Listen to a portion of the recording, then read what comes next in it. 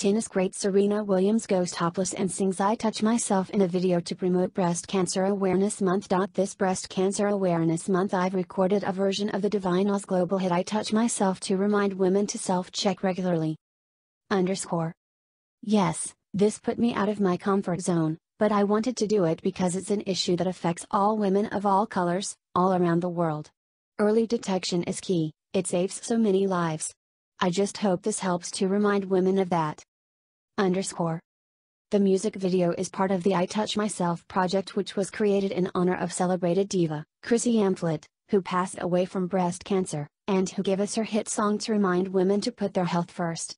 The project is proudly supported by @BurlaiAs for Breast Cancer Network Australia. The video is part of the "I Touch Myself" project, which is dedicated to Divine All's singer Chrissy Amphlett. The 53-year-old Australian died after a long battle with breast cancer in 2013. Williams said Amphlett gave us her hit song to remind women to put their health first.